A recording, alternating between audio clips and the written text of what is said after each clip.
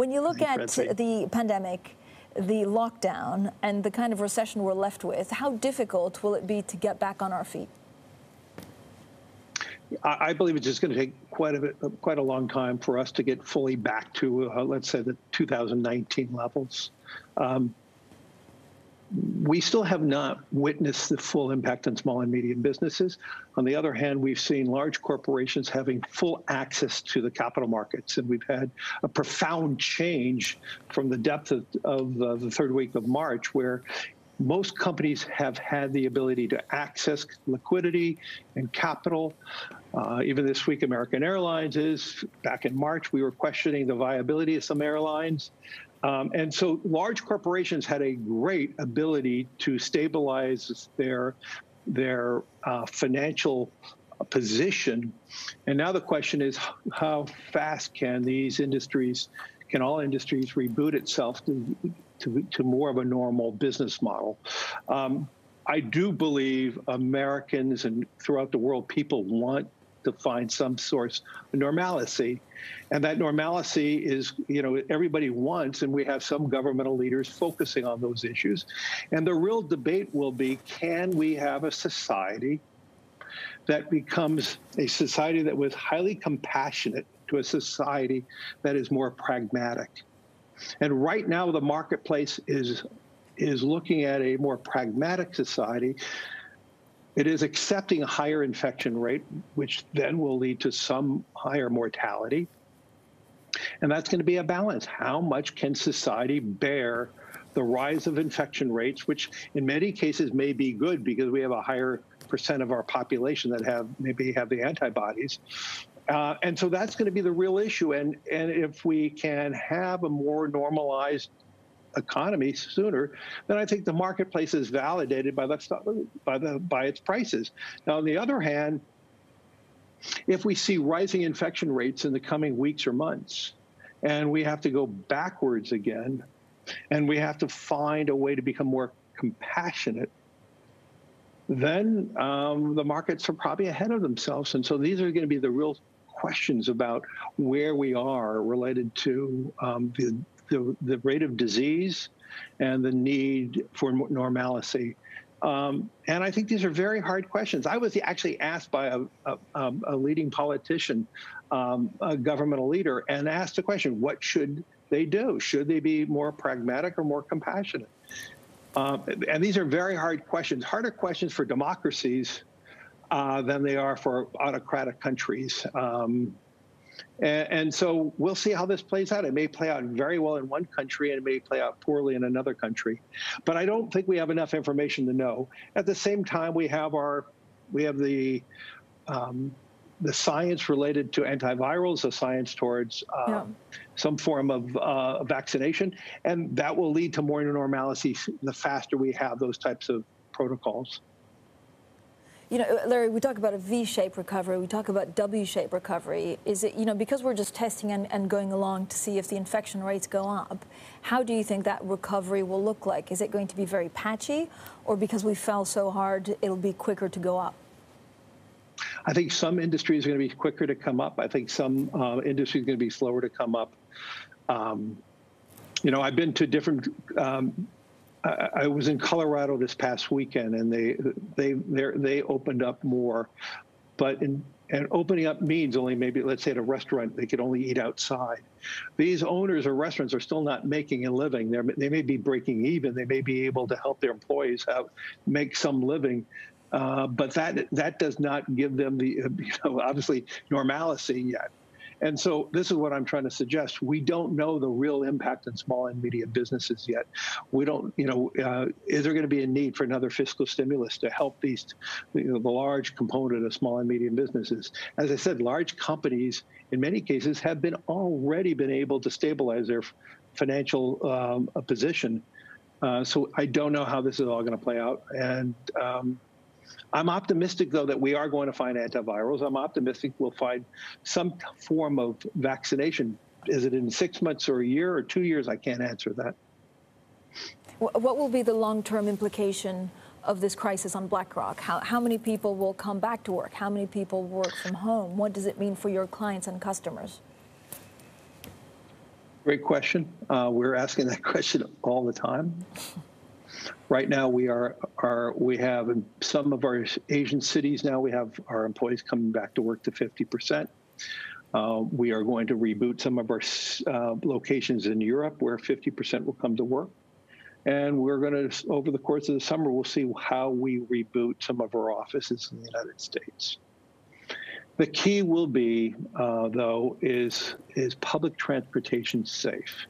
In the United States and in the UK, where we have our concentration in cities that rely on public transportation. And so that's going to be the big question. And every CEO I talk to in London or in San Francisco or New York, that is the big question being raised right now. But I actually believe there's some optimism related to COVID and how we're working. Many companies, including BlackRock, have been able to operate with 99% of our employees remotely very successfully. I don't enjoy it. I don't enjoy the aspect of working via video. I enjoy the physicality of being in an office and walking down hallways and talking to people. I don't know if we have those inspirational moments via video. I don't know if we have that aha idea. But we're operating quite successfulely. I do believe when we have a more normalized world, in other words, some form of vaccination, I don't believe most companies are going to have 100% of employees back to the office. I believe it's going to be a blessing, a positive, that we could be highly productive at home, that we could have a component of our population working remotely. And working remotely does not mean working remotely living in the same city or the same suburb. It may mean working 1,000 miles away 3 weeks a month and 1 week back in the office, or working 5 straight months and a month and a half remotely. I think that's going to turn into a blessing, especially when children are back to school and they're more normalized. I think it's going to be fantastic when it comes to sustainability, that we're going to have less congestion in cities. And so I actually believe some of this, how we are learning to work, how we're learning to operate, is going to turn into an incredible blessing, and it's going to improve the quality of our lives. So there's going to be some very good things out of COVID, despite all the economic terror and uncertainty that it's creating right now. So more sustainability. I know we just had a conversation, Larry Fink, about sustainability and whether COVID-19 and because the economy is doing so badly will push away some of the goals for sustainability. And you don't think it will. You think companies will push ahead in providing sustainability and just more ESG friendly. Francine, I actually think COVID-19 is another example of physical risk.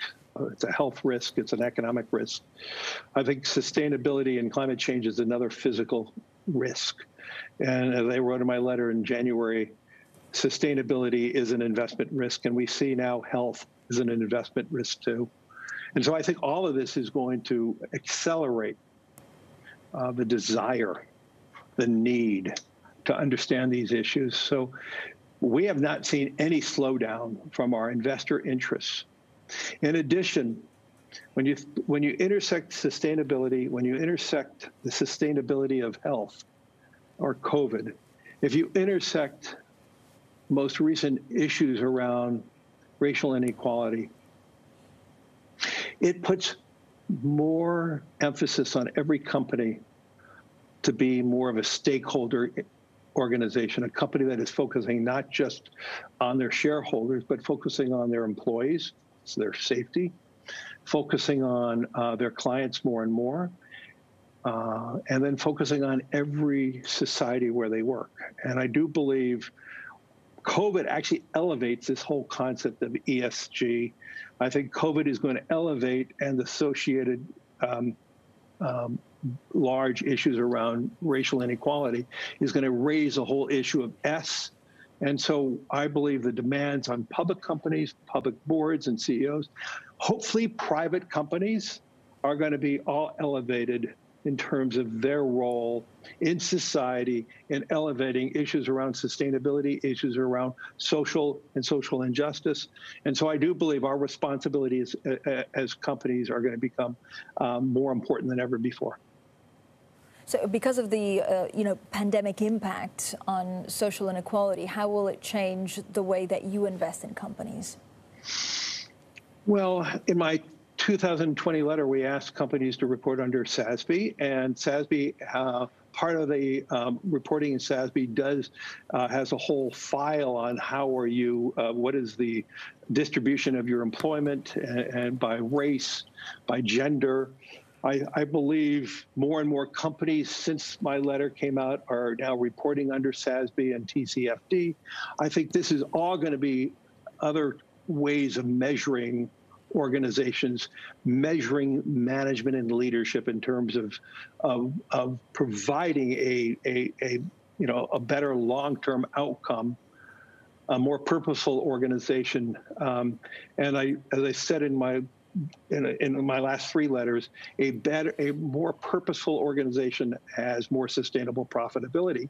And I believe that more than ever before. I think more and more of our clients are choosing to deal with companies who they believe meet their social, their environmental ideals. And I think this is going to only accelerate. And I think it's going to accelerate as the young people who are joining the workforce today, and they're going to be joining the workforce, unfortunately, in a remote way in most big companies. They have a totally different experience than what I did. And I do believe the young people are going to actually become more vigorous in promoting these ideals of stakeholder capitalism. You, or BlackRock also is playing a key role in the Fed's rescue of the U.S. economy. What does that mean for BlackRock? Are you now too big to fail? Well, I look at those as two very different concepts. We have been working with 5 different governments over the course of the issues around COVID. You mentioned the Federal Reserve, but 4 other countries that we've been working with in trying to help them design policies related to boost their economies. To me, that's a division within BlackRock that we've been doing this since 1994. It is a segregated division within our organization. It is a component of our organization that I'm very proud of. And the reason why we win these assignments, we actually do a really good job. I'm not here to judge whether we are too big to fail. I mean, that we have been reviewed and reviewed and reviewed. Obviously, we are a large, important asset management company. None of the assets are our own assets. This is not our balance sheet. Unlike when people think about banks and insurance companies, it is their balance sheet that is people questioning it. Our clients can redeem in their mutual funds and ETFs daily. Our institutional clients generally can redeem in a 30-day period of time. And so our fundamental position within society is very different than what a bank or an insurance company is. Our work that we do related to FMA, we did this openly minded. When we were asked to take on these assignments, people asked, what will this mean? Well, will there be a society backlash? And I said, we need to continue to do our job on behalf of the societies we work for. And we're winning this because of our expertise. And the compliments that we have received from our clients has been as strong as ever. And so I will continue to try to position ourselves to be the best we can in helping more and more companies, more and more individuals, governments to have a better financial future. And that's what we're trying to do. 100% of our business model is a fiduciary culture. And that you cannot say that about any bank or insurance company because their balance sheet navigation doesn't apply related to that fiduciary positioning. We have, because it's not our money, we have high standards that we have to operate under. And I'm very pleased in how we've been able to navigate this. Larry Fink, 2020 was always going to be a big year because of, the U.S.-China trade tensions. It's a U.S. election, a lot to do with emerging markets. Now you have COVID-19. What makes you most worried about the markets? Are we going to see a lot of volatility as the market tries to figure out exactly what's important and what's not, like cutting out the noise? I think it's going to be very hard to cut out the noise. I think we still don't have a fundamental understanding. Is there going to be a different strain of the virus, like we saw in other parts. I don't know if we are going to have a severe rising infection rate or mortality rate. I hope that we have antivirals quickly. I hope we have a vaccination quickly. But until we have those issues, until we're over our, until we have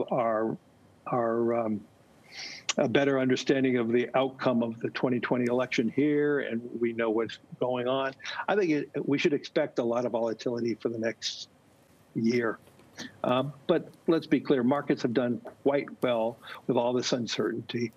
And there's a huge pile of cash sitting in the sidelines, and that money needs to be put to work.